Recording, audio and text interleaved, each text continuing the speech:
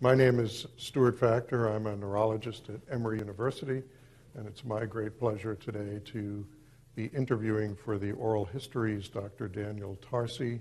Dr. Tarsy is professor of neurology at Harvard University and is the vice chair of neurology at Beth Israel Deaconess Hospital. So, Dan, why don't we start from the beginning? Maybe you could tell us a little bit about your early years, how you became interested in movement disorders, and who were the key people in your life that really enhanced your career? Sure, my pleasure to do that. And first I want to begin just by thanking the Movement Disorder Society for inviting me to do this. It's really an incredible honor. I know lots of well-known people have gone before me and will follow in the future, so it's nice to be part of that group.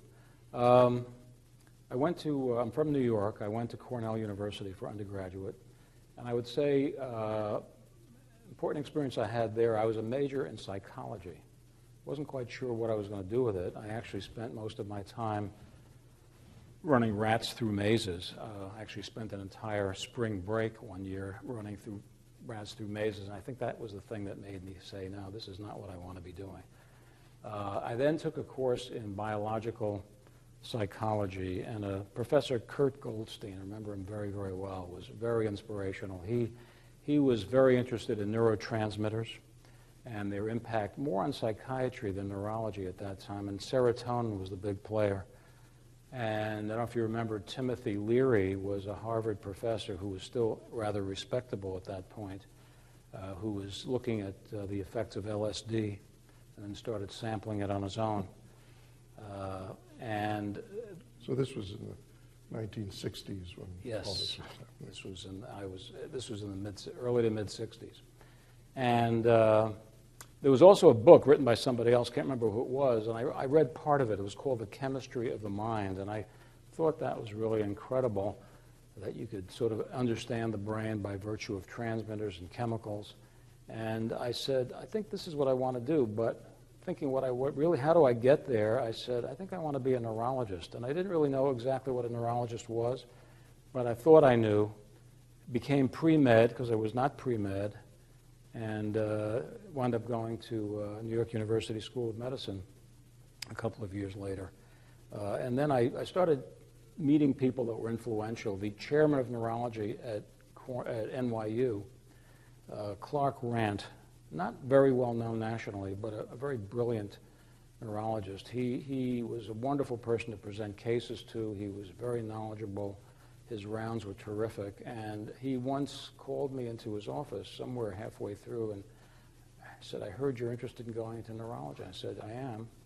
And he said, well, what do you think you want to do? I said, well, I don't know for sure. Something in neurology. And he said, well, let me give you one piece of unsolicited advice. And he said, you know, I was in private practice for a year before I decided to go academic, and I found it, and I'll never forget the word he used, I found it a deadening experience. He felt that it bored him. He wasn't seeing interesting cases of the type he thought he would. He was seeing patients with headaches and dizziness and low back pain. And he said, you really don't want to do that full time. You're going to have to see patients, but you may want to be a little more selective. And I think that was influential. And then the other person in medical school is I took an elective for 6 months with Morris Bender at Mount Sinai Hospital, which was just up the road from NYU. And I got the exposure to somebody who was also very brilliant, but combined basic neuroscience research. He was interested in the oculomotor system, as you may remember, eye movements, but he also had a vast clinical practice at any given time. In the hospital at Mount Sinai, he would have as many as 50 or 60 inpatients of his own that would be presented dutifully by the chief resident, and he would opine about them and record. He was so interested in phenomenology, he's famous for that, and he was interested in raw data. So if someone said something, he would capture it on a microphone, and then his secretary was obliged to put that into the admitting note. So that he wanted raw data. He despised secondhand information. He wouldn't believe anything residents would say when they present. So where did you get that from? Is this from a patient or did you put this in there? He also, the other thing he taught me was he said he didn't allow residents below the level of chief to quote the literature. So if the worst thing you could do, and usually the younger people were warned about this, was say, oh, I read this article about systemic lupus and its neurologic complications. And he said, you don't need to read that. Just come here, tell us what you know based on your patient, and then I'll tell you what I know based on 50 patients I have that I haven't written up. So he had a vast clinical, and that combination of being in the lab and clinical was pretty impressive. He was an influential guy for students and residents. We were talking earlier about his pedigree of family members. Yes. All went into neurology after him. So well, his nephew still a good friend of mine, and he was a co-resident with me when I went to Boston University a couple of years later. So I didn't. The next step was I did 2 years of medicine in Baltimore, and while I was there, which hospital were you? I was at a combination of Hopkins and Baltimore. It was called Baltimore City Hospitals at that time. I liked the city hospital environment. I was exposed to Bellevue. I liked being the one taking care of patients on the front lines, the crazy emergency room experience. And so Baltimore City Hospitals attracted me. And it's now called Johns Hopkins Bayview Medical Center, I think is the name it's been morphed to. And the chairman of medicine there, Julius Crevens, was pretty influential too. He didn't know anything about neurology. Well, he knew a little bit about neurology, but he was just a phenomenal medical clinician as well as a researcher, and that impressed me a lot, just looking for people that maybe emulate someday if I'd be lucky enough. I also did some research as a medical first-year resident, a couple of things. One is I did a spinal fluid study on stroke patients measuring CPK in the spinal fluid, which had been done, but I thought it was kind of neat. I was looking for objective measures of something. And then I spent a month, I had a month elective as a first-year resident with Dr. Johns. I'm blocking on his first name, but he was very well known he was a internist, but his interest was mainly in myasthenia gravis.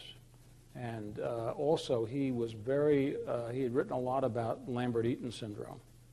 And I did a project with him, didn't lead anywhere. The spinal fluid study never got published. The study I did with him did, but it was a great experience. I also worked with a guy named Julian Chisholm, who was an expert in acute intermittent porphyria and its neurologic effects. So there was a lot. Hopkins was a great source, and then I got out of there and I spent 2 years in the Army. It was during the Vietnam era, and during those 2 years I spent 1 year in Vietnam, and my second year, about 2 years. Didn't do much neurology there. I was a general medical officer and patched up folks that came in after they got shot up, and then did sick call, treating mostly venereal disease, actually, and a little bit of malaria.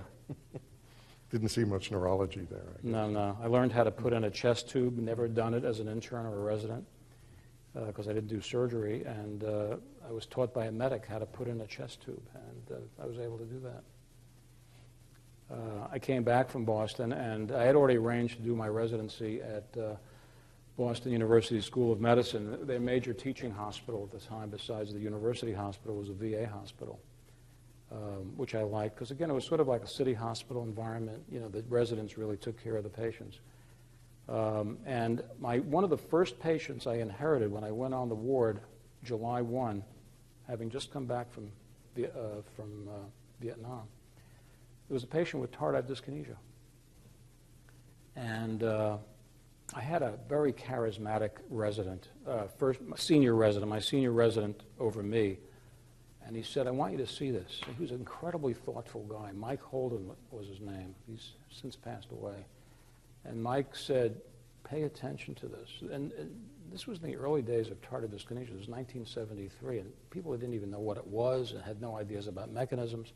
And he said, take a look at this guy and think about it. And I remember the quote. He said, this is a window into the brain. Because he thought that a drug-induced movement disorder might have mechanisms that would lead you to understand spontaneous movement disorders. So I think that was the first direction, and tardive dyskinesia became almost an obsession with me for the first few years. Wrote a lot of papers, did some research. So that was very, very helpful. And then the other thing was, in 1969, a year before I started, levodopa was released. It was called, the trade name was Laradopa and Dopar. And it was levodopa raw, no carbidopa. So we gave grams of the stuff. And I saw a little bit of what Oliver Sacks had popularized when he wrote the book Awakenings, of people walking that hadn't walked in a number of years. We even had a few post-encephalitics on the ward who had been inpatients for years. And that was incredible. And I said, okay, there's therapeutics here. I was a little worried about neurology. I had heard there's nothing you can really do for patients. And I said, doesn't look like that's going to be true. Huge change, levodopa. Yeah. And other things, as a resident, I got interested in physostigmine and its effect on dyskinesias and chorea. And I did a little study. I followed the lead of Harold Klawans. I didn't know well, but it was another very influential guy at the time, because there weren't, Harold Klawans was really one of the first people, at least in the modern era at that time, to have a research interest, and he trained a lot of people that are still around in the Movement Disorder Society now. And he had done a paper with a psychiatry resident, actually worked with him, and they injected physostigmine, cholinergic drug, and it suppressed Huntington's, chorea, and I think they had given it to some patients with tardive dyskinesia. And it was part of this dopamine acetylcholine balance that everyone was talking about. So I did a study. I actually had trouble duplicating his findings for whatever reason. I did find it did suppress tardive dyskinesia, but it had no effect, at least we had a lot of HD patients. And I couldn't see any effect on HD. And I presented that at a meeting. In 1972, there was a 100th anniversary meeting commemorating the first description of Huntington's disease in 1872. Right. And so this thing was published in the book. It was actually the first volume. Do you remember the series, Advances in Neurology, yeah. Volume 1? It had a blue cover. Mm-hmm. So I got into that. You still have it? I still have it. Yeah. Who did you do that work with? I did it. Good question. That was before you went on your neuropharmacology. Yeah, it was before. I think one of my co-residents, I think, worked with me on it. Mm-hmm. But at the staff level, there was certainly nobody interested in movement disorder. So the chair was Bob Feldman. Mm-hmm. I remember we sat down together, and he was a very good writer, and he went over the manuscript and made changes and things like that. The other thing that happened, besides meeting Harold Klawans in Columbus, Ohio, is where the HD meeting was. I didn't actually meet Stan Thon. I didn't speak with him. I think I was a little... He wasn't a big name then. He was still at Penn. Mm-hmm. And I remember him. I don't remember if he gave a talk or presented a paper, but I remember mostly about Stan is standing in the back of the room with his hands in his pockets, asking brilliant questions, very perceptive questions. And I said, that guy's good. He'll be something someday. And a couple of years he went to Columbia, and the rest is history. The other thing that influenced me is I presented the physostigmine data at the Academy a year or two later, when I was still a resident. And right after I got off the podium, it was a platform session. A guy named Chaim Maiman, who was a Beth Israel clinical general neurologist, presented two patients. They were siblings, sisters, who had severe dystonia that was remarkably responsive to L-DOPA. And I remember that a lot of people said, what? That doesn't happen. And I've tried it in my patients. That they had DRD. They had DOPA-responsive dystonia, except Chaim didn't know that. Hadn't been described yet. Toby Nygaard, years later at Columbia, started writing lots of papers about it. And so I said, well, whatever they have, they clearly better. This isn't fake. And I said, more therapeutics. So that was a big thing. And then the next stage in those early years was I did a 6-month elective out of my residency. I was fortunate that it allowed you that much consecutive time. And I went across town. I worked with Ross Baldessarini, who was a psychiatrist, but a very biological psychiatrist, very good in clinical psychiatry, but what he was really interested in was neurotransmitter basis of psychiatric disorders. And he was interested in tardive dyskinesia too, for the same reasons that Mike Holden 3 years earlier said, look at this may be a clue. And so they had been doing some experiments with narcotics and tolerance in rats, methadone. And they noticed withdrawal symptoms when they were stopped. So actually, this was his idea. I give him credit for this. He suggested that we treat rats for a few weeks with neuroleptics. We used thorazine, chlorpromazine, and I forgot the other one. We used maybe prochlorperazine, a couple of potent, and haloperidol for sure, and then placebo, and then stop it at 3 weeks and see what happens, and then also expose them to apomorphine in low doses, subtherapeutic doses, or subtoxic doses, because apomorphine in rodents and many animals causes what's called stereotype movements. They sniff and they chew the cage, and it's sort of maybe an analog to dyskinesia in a rat. So sure enough, we showed with dose response curves that they were very sensitive to apomorphine-induced stereotypies.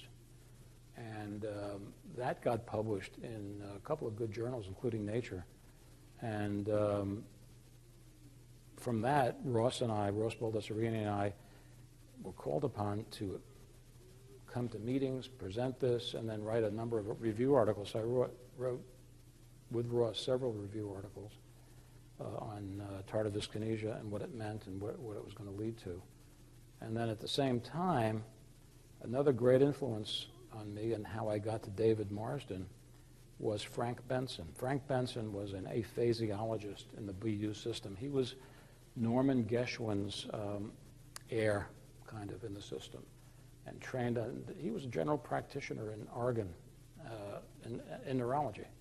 And he decided to become academic, trained with Norman, and happened my last year as a resident, while I was with Ross Baldessarini, he was in London doing a sabbatical. And I had a real urge to spend a year in London. I just loved London. I had been there, and I just want to live there for a year, see what it's like. I had a family by then. My wife and 2 of my 3 sons were around. And so I said, I'd like to go to London. Who's there I should write a letter to? And I said quickly, I know about Queen Square. I don't know if I want to go to Queen Square. I want to, anything else out there, or should I just apply to Queen Square? And he said, well, there's a young guy here who I've been very impressed with. I've sat with him at rounds, and very smart guy. He's very young. He's in his 30s. But I think he's got a real future, and it was David Marsden. It was just an incredibly fortuitous event. So I wrote David a letter, and the first thing he says, I have no money, but come. So I had to scratch money together. So there's another stop along the way of neuropharmacology. There was a fellow at Mass General, Joe Fisher. He was a surgeon, very celebrated surgeon, who actually spent time at NIH with Axelrod, Julius Axelrod. He was part of that Axelrod mafia of Baldessarini, Fisher himself, Richard Wertman, and a few other notables, and I'm not even remembering names now. And he said, well, why don't you, liver disease causes neurologic complications, and people are starting to use L-DOPA, thinking an amino acid would be helpful. So at the VA, I was still at the VA, I was at MGH with Ross, but I would go back to the VA at least once a week, and I wrote a protocol. At that time, there was no IRB. So you just wrote a protocol overnight, and you did the study. And so we gave L-DOPA to some patients with hepatic encephalopathy, not with movement disorders. They were just confused. And unfortunately, we didn't gather enough patients, and I was leaving, so we never finished the study. So it was another unpublished study along the way. Did it make them more confused? No, it maybe made them a little better, but the N was too small and it was underpowered, and so I can't tell you what it showed. Before you go on to David, when you were in Boston, you had some exposure to Norman Geschwin. What was he like? Well, he was brilliant. He was from Brooklyn, which is where I'm from. He went to Boys High School in Brooklyn. He was most graduates of Boy High, not to be, this isn't a negative comment, they usually made their way in the NBA. But he went to Boys High School and then Harvard, and he was chair at Boston City Hospital, and I was exposed to him in my rotation through Boston City Hospital as part of the BU network of hospitals. And he would discuss cases that were amazing. He had his clinical experience was actually somewhat shallow, but very broad. By shallow, I mean, we had the impression whenever you'd present a case to him, you could present a muscular case. It didn't have to be higher cortical function. he would always begin by saying, I remember when I was chief resident at, or when I went to London, I forgot where he was. I don't know if it was Queen Square or not. It might have been. And I saw this case, and he had epigrammatic cases, and he sort of implied to us, although he never said it, that all you had to do was see one example, and you knew the universe of cases, so that he was never short of what he could say about anything, even though his experience wasn't. He was the opposite of Morris Bender, who had 50 cases of anything. He had one case. That's all you needed. Right or wrong, it was an interesting point of view. The other thing, before getting on to my experience with David, is that Frank Benson, and again, another influence, as I already mentioned, pointed me in David Marsden's direction. Frank Benson was writing a book, a collection of articles on psychiatric aspects of neurologic disorders. And he said, I'd like you to explore movement disorders in the pre-antipsychotic drug area that caused involuntary or abnormal movements. And he said, have you ever heard of, I don't think I remember their names, the fathers of schizophrenia research from the 19-teens and 20s? I'm blocking on who these people were, and I wrote all about them. But was it Kraepelin? I'm not sure.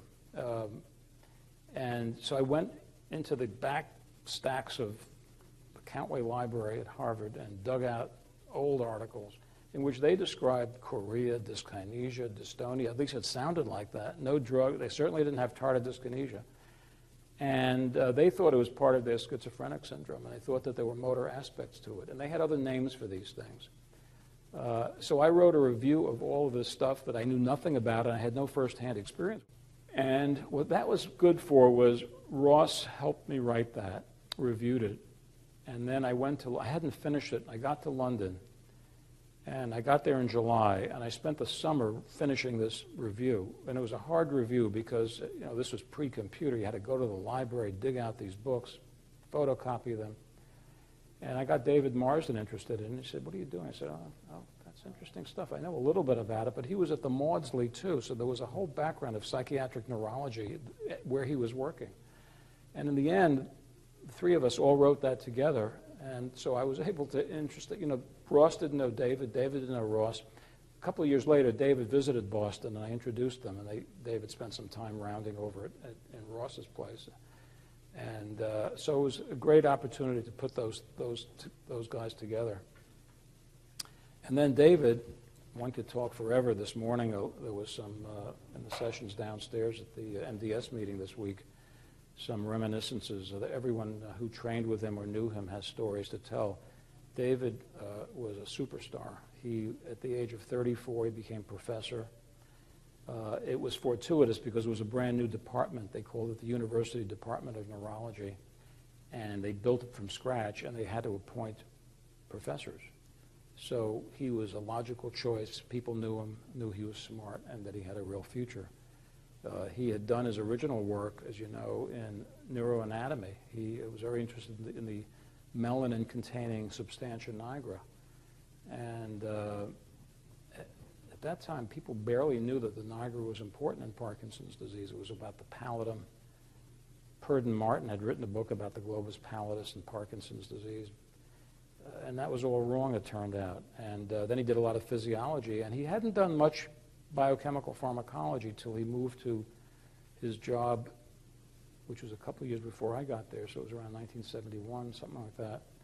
And then he hired Peter Jenner to work with him, and Peter Jenner really drove the neuropharmacology research. But David had this ability to take a clinical question and translate it. We didn't call it translational work, and he translated it back the other way. He translated the clinical question and the clinical observation into what you might see in rats and even primates. And Peter Jenner helped with that work.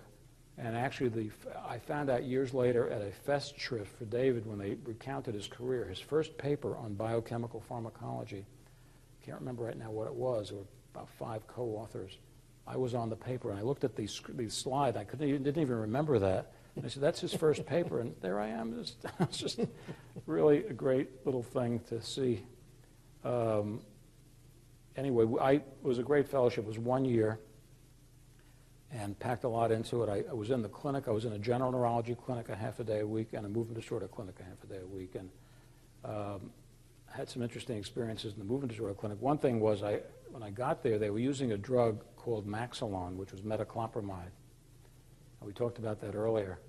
And metoclopramide, I knew enough to know that it caused dystonic reactions like antipsychotics did. But I said, you're giving this to patients with Parkinson's to block the nausea that they're getting from levodopa. Is that rational? I mean, aren't you making them worse? And I said, no, we haven't noticed anything. We don't give them a lot. But they were giving them 10 milligrams 3 times a day. So I said, okay, we'll do a study. Again, no IRB. Wrote the thing quickly. And I compared metoclopramide, a neuroleptic, I think it was Pimozide, I believe, and Phenergan, which is a phenothiazine without motor effects. It's a weak dopamine blocker. And in that study, it was 8 or 9 patients, open label. I think it was a crossover design. And they didn't seem to get worse. I published this in the English Green Journal and also in a letter to Lancet. And, I was wrong. I missed it. They should have gotten worse. I don't know why they didn't. And someone came along later and sort of reproduced it. I think he gave a little bit higher doses, Professor Bateman, as I recall. And we exchanged letters at the time, and I said, well, it should cause Parkinson's to get worse, and apparently it does, and I missed that. Well, now we know it does. Now we know it does a lot of mischief. It's still going on today with TD, tardive dyskinesia as well. So it was a great year, and I was in the lab. Fortunately, there was a Chris Pycock, who I spent most of my time with in the lab, was doing a lot of biochemical pharmacology experiments, and so David wanted to ask the clinical questions and translate them into the laboratory and then back out to the clinic. So GABA was becoming a hot item at that time, gamma-aminobutyric acid, and its role wasn't clear. So I injected GABA blockers, picrotoxin, into the substantia nigra of rats, which created turning behavior, the rotating rat model, in a way that was consistent with blocking GABA, had an influence on generating increased dopaminergic activity that made the rats rotate. We didn't do anything to their dopamine system, we just blocked their GABA system. So clearly GABA, and we know that now, there's a strong influence. And is that where you did the animal work in TD models too, or was that? That was before? done, that was with Ross, Yeah. and I'd never replicated that, didn't do that when I got there. I presented that data in London, to David's group, and they thought it was interesting. But we were busy doing other things and moving ahead. The other thing I did was I injected picrotoxin into the caudate nucleus of rats, which was an easy target because the caudate nucleus is huge. And they developed contralateral myoclonus, which another investigator prior to that had done and called it choreiform movements in the rat. And it really wasn't choreiform, it was myoclonic jerks. And that got published in Brain. And the good thing about that was when you go for a 1-year fellowship, you need to have someone carry on your work after you leave, otherwise you're wasting your time. And so Chris Pycock and David and a couple other people carried on some of this work, and then together transatlantic, again, pre-computer. So we wrote, I don't know how we did this, we wrote a draft and would send it and get it back. At least it would fly by plane. I remember in the 19th century it went by ship. Mm-hmm. So we were able to sort of put this thing, and I was able to get it into Brain. So that generated wrote a lot of papers that year, a lot of them with Chris Pycock on various, we manipulated clozapine. Why doesn't clozapine act as a typical antipsychotic? And it didn't have the effect on animal behavior that the neuroleptics did. We confirmed that. We looked at cholinergic drugs in the rotating mouse model. So it was a very fertile area for generating data. So that was very profitable. And I came back to BU. You just told me you interacted with Roger Duvoisin. Oh, yeah, I forgot to mention that. So I walked into David's, he was in a 2-story building, and the physiology was being on the first floor and the pharmacology on the second floor. And the first person I met was Roger Duvoisin, who was doing a sabbatical there, and it was literally in his last week. And I walked in, and he was in a room right off the entrance. And he said, "Oh, hi, who are you?" Shook hands. I said, "Take a look at this." And he had a reserpinized rat on the laboratory bench who was sort of looking like this, was shaking and tremulous and couldn't generate a gait. And he said, "This rat got reserpine. It's amazing, it depletes dopamine." I said, "I know, I heard that." So he said, "Watch this." And he gave the animal levodopa. And I don't remember if he injected it or passed it through a tube into the stomach. And a little while later, I don't remember how long later, the rat was cured. So this was a great animal model for sure, which was known about. So that was like a brief encounter along the way.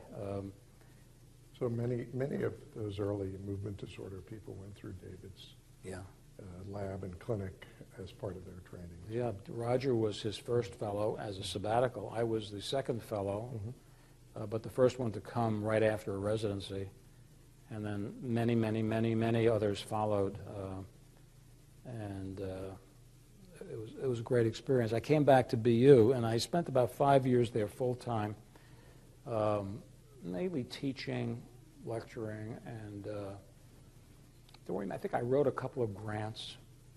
I wrote a Huntington's disease grant, which wasn't funded, and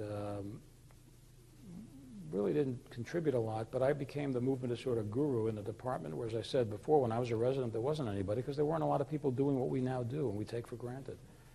And then I took a job at the New England Deaconess Hospital at that time doing electromyography. They needed an EMG person because they are allied with the Joslin Clinic, and they were seeing hordes of patients with peripheral neuropathy, and nobody was doing nerve conduction studies. So I thought this might be an interesting move, and I decided to go over there. Simeon Locke was a well-known clinical neurologist in the area, very, very smart man. And he was there, and then I was there. There was the two of us. And then a couple years later, I decided to go into private practice part-time. It was really to generate funds for myself. And I had a couple of kids that were eventually going to go to college, and I was already seeing the future and all of that. I had 3 sons by that time. And went to work in a local community hospital. And I sort of forgotten the advice that Clark Rant gave to me at NYU about be careful about private practice neurology. It's really not geared to be satisfying in that way. And I vaguely remembered it, but I did it, and I confirmed what he said to me. I really didn't have fun doing it. I liked seeing patients early in their symptoms, and I found that whatever I saw them for, whether it was migraine or a seizure disorder, the one thing about private practice is if I'm the first one seeing the patient, you actually learn something. I remember diagnosing temporal arteritis a few times. That was good, but I had no one else there to talk to about the cases, and you know how neurologists like to gab about what they do to other colleagues and pick their brain, whatever. So I did that actually for 11 years, and then around in the early 1990, I stopped doing that, and I went full-time at the Deaconess, and I set up a movement disorder clinic. We had some donor funding. We actually carved out some space in the hospital, and I started doing much more movement disorders. I did my first clinical trial there, which, believe it or not, was rasagiline. And it was a study that was not published until many years later. Matt Stern was the chief, he was the PI on the study, and there were about 10 other authors. And years later, we published it, and we found the same results everyone else did. But it was my first experience with clinical trials. We hired, out of the funding, my first nurse coordinator. And then a couple of years after that, my hospital, the Deaconess, and Beth Israel Hospital decided to merge. They're right across the street from each other. And it was merger mania in general in the U.S. at that time. And it was a difficult merger, but for me, it was all positive. The Beth Israel, for all of its staff, they had a large staff in neurology. The only person seeing Parkinson's disease was Cliff Saper. Cliff Saper was the chair, and he enjoyed Parkinson's disease. And he had some interest in the neuroanatomy because he basically was a neuroanatomist. He was editor of a neuroanatomy journal. And so he invited me to come over, and within a very short time, that's all I did. I didn't see general neurology outpatients. So I was fortunate to be able to do just what I like to do. I did inpatient neurology and did my time on the wards, but outpatient was only movement disorders, and that was very useful in propelling things forward. And the other thing that happened at that time, it's amazing how things converge, is, as you remember, botulinum toxin as a therapeutic became available for patients in December of 1989. Mm-hmm. And I injected my first patients in 90. I wasn't involved in any of the clinical trials because they were done other places, mainly Columbia. And I started injecting patients. I took a one-day course at Columbia, sitting in an amphitheater. And I was actually in the back row. I got there late. I was in the back row, and they're down in the pit, Mitchell Bryn. And I think I was there. Were you there? I think so, yeah. Well, were you not amazed that Mitchell Bryn injected spasmodic dystonia patients in an auditorium? Mm-hmm. I said, this is crazy. But it was safe, and they did have video, so you could see close up what they were doing in the neck. And I went back and I started, and you learn as you do. And I don't know if I did much good for my first few patients. I had some challenges. What was your first patient? Do you remember? I don't know the very first, but in that first month or two, a lab tech injured herself in the hospital. She was a hospital employee, and she injured her foot. She tripped over something in the lab, and she developed one of these horrific peripheral, if you allow, if you believe in that, peripheral post-traumatic movement disorder, meaning a movement disorder at least precipitated by a peripheral injury to not her brain, but to her leg. And she then proceeded to develop inversion dystonia of her leg, her foot, and then her proximal muscles, and eventually her arm. And there have been cases like that published, and no one understands what they are, and some people think have dismissed them. You wrote a paper, though, comparing peripheral dystonia to idiopathic dystonia. Yeah, I did. It was a group of patients that I happened to see, some of them referred by lawyers, who had torticollis consequent to a head or neck injury, in which there were 9 cases in the series. Every single patient had either workers' comp interests in the case or litigation interests in the case. And by the time I saw them all, they were about 2 years into it, and they were fixed. They were non-responsive to botulinum toxin. And I don't think I helped them at all, but they were very stereotypical. I remember I published 3 photographs in the paper. They all looked alike. Their shoulder was up, their head was down, their trapezius was severely involved, their levator scapulae was involved, and they were fixed, right? They were fixed. This was not, I emphasized, it wasn't a movement disorder, it was a posture disorder. And movement disorders are often posture disorders. So I did that and did a lot with Botox. And then the first meeting of the Movement Disorder Society, appropriate since we're here this week, was in Washington. I didn't go. It was 1990, and I was a newbie in the field. 92 was in Munich. I went to the first one. I've been to every one since. Every one since, except I didn't go to Sydney 2 years ago, first, because I'd been in Sydney. I didn't want to travel. And that was amazingly propelling. And, you know, if I wanted to give anyone advice about this field, is sign up as early as you can and start going to meetings, because you'll have a wealth of data. I'd push our fellows to go for sure. But even we've had a couple of residents. This week, one of our residents who will be a fellow with us a year from now is here because she has a poster. So we try to get them, try to snatch them away from epilepsy and neuromuscular as soon as we can, and sometimes we're able to do that. And then the Movement Disorder Society was incredibly important.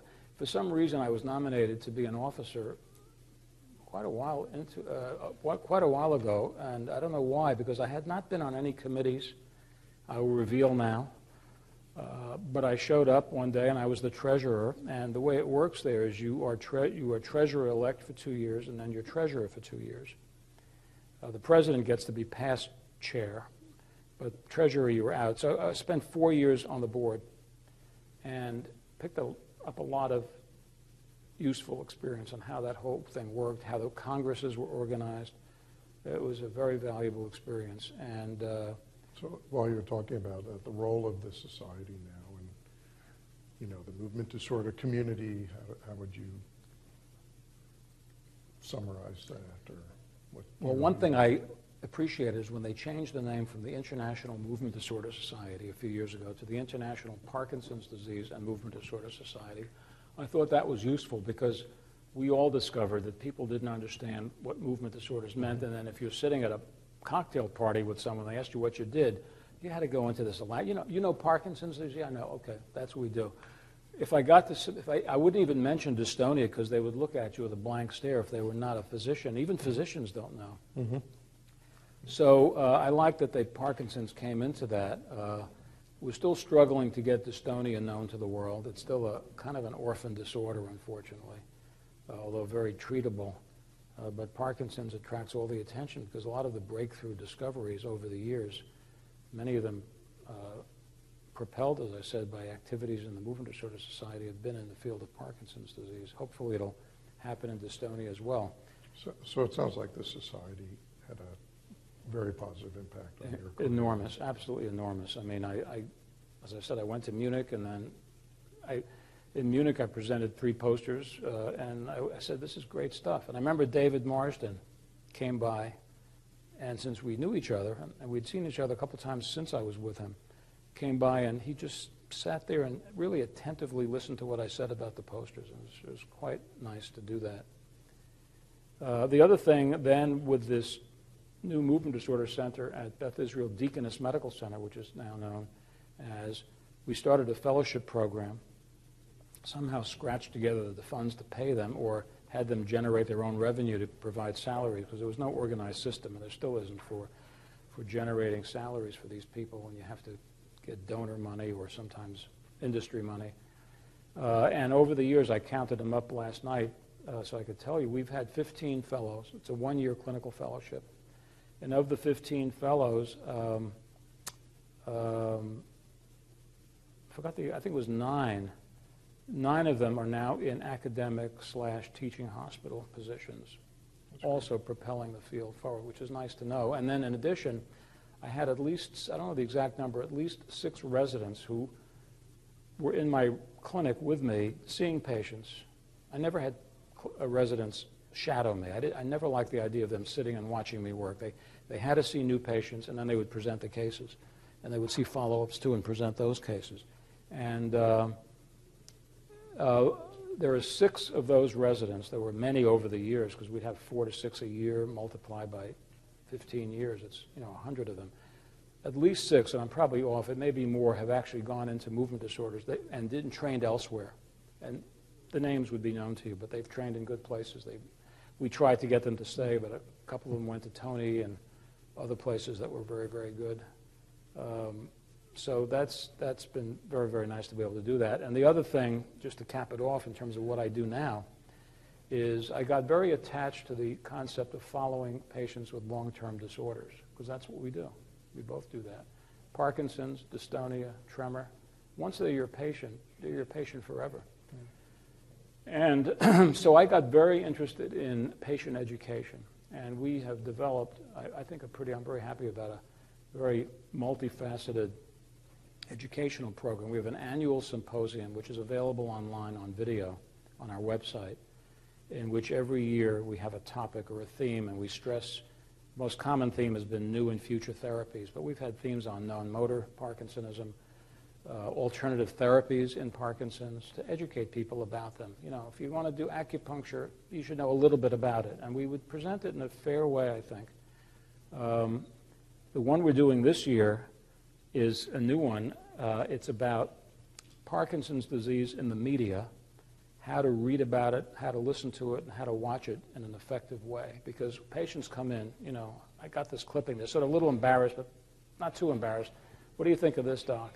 And usually I've seen it or I know about it, and occasionally it's something I didn't know about or hadn't heard about. And then some of these articles are written in a way that's a little bit, first thing is, if it's in a mouse, you need to caution the patient that it may take 15 years before it gets to the clinic, and 90% of these early animal studies never go anywhere. And then education about unsupported claims made by manufacturers that get into the press for the purpose, quite frankly, I don't know if I should say this on video, but for boosting their stock profile.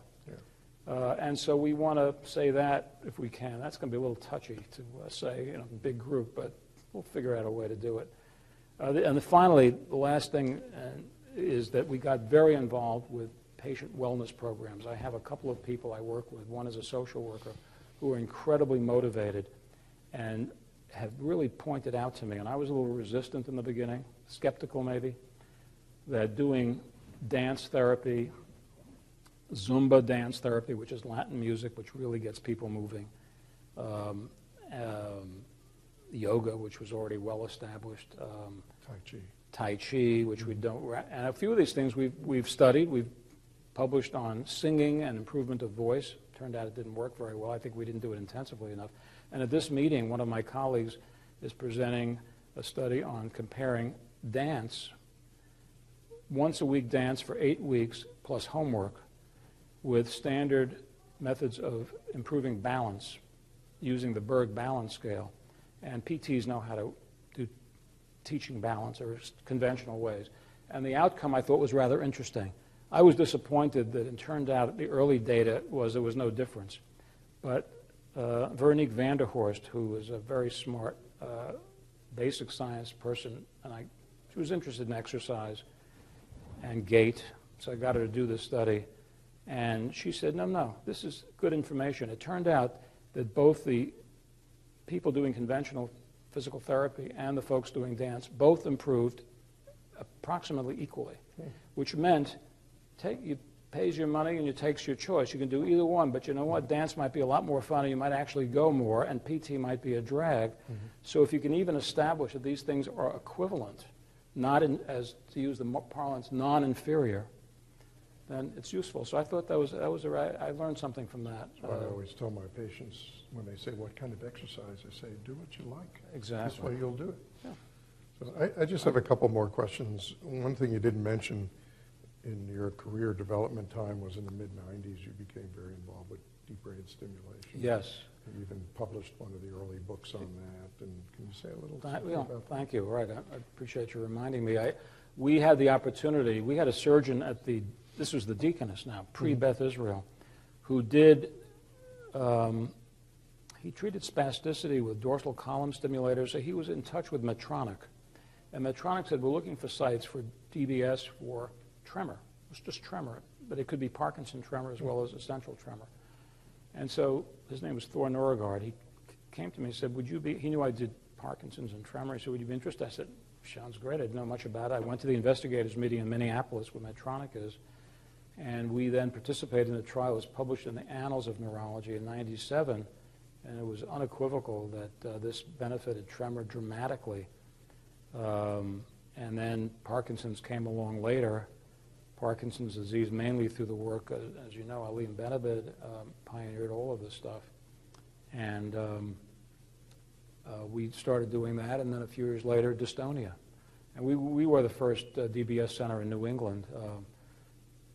And then botulinum toxin also, very similarly. When I mentioned it got into this in 1990, we were the first neurologic center for administering botulinum toxin. There was a fellow, a pioneer in the field, Gary Borodic, who was at the Mass Eye and Ear as a neuro-ophthalmologist, and he was treating blepharospasm and hemifacial spasm. And I remember going over and watching him. And the way he did it was he would put a little plastic cup over the globe to protect the eyeball as he was inserting needles into the eyelids. And I took a look at that, and I said, I don't know if I want to do that. It looks a little touchy to me. So I actually put it aside. And he was showing this to me in the 80s, because the clinical trials, you remember, were all through the 80s. It took a long time before they got approval. Right. And I put it aside, and then I came back to it when I realized there are other indications besides blepharospasm, so, cervical dystonia especially. It's unclear how useful it was going to be in those early days to those of us who weren't using it. Right? Yeah, and there were a lot of critics who said, they'll get tolerant to the stuff, it won't work. Or with cervical dystonia, remember the argument was, the brain will outwit you. It'll find, there's so many muscles that rotate the head that other muscles will come into play and you'll be chasing muscles, because the surgical experience was like that. They would cut a couple of muscles or cut a nerve, and then it would come back because other muscles took over the function of the denervated muscle. So let me close with two questions. One is, besides neurology, what do you like? to do. And I know one of your passions is the Boston Red Sox. Right. So maybe take a minute and say something about that. Well, this year, the Red Sox are testing my passion. Not doing so well. Well, my kids, the other night, I managed they to... blew an 8-run lead. Please. I share with my three sons a passion for spectator sports, and so I've inculcated them. And even though two of my three sons don't live in Boston anymore, they're near, one's in New York, one's in Connecticut, and they're still passionate about their Red Sox. And my oldest son has three grandchildren, and they're equally passionate about the Red Sox. We go to games together. We text each other during the playoffs, and it's fun. The other thing I got interested in a few years ago is I do sculpture. I do clay and wax sculpture. And I found that I do mainly figures, both animal, but mostly human figures. And knowing muscle anatomy, I did EMG for several years, once upon a time. Muscle anatomy helps. I know what muscles are supposed to look like, and I spend half a day a week at the Fine Arts Museum in Boston, where they have courses, and have a great teacher. And I've actually cast a few things. He's taken them to his foundry, and he's casted them, and they're now littering various parts of my house. And one piece has actually made it into the living room. That's great. I passed that hurdle, and so we'll see what goes with that. And then the last thing is, what advice would you give for a young person coming through now, interested in movement disorders? I would say join the Movement Disorder Society as soon as you can, as I said earlier, and get exposed to other people in the field. I think maybe make a decision as to whether you want to do clinical research or laboratory research, although it's possible to do both, but it's increasingly difficult to make that combination, and that traditional tripod of clinical care, research, and teaching is still possible, and that's kind of what I've done over the years.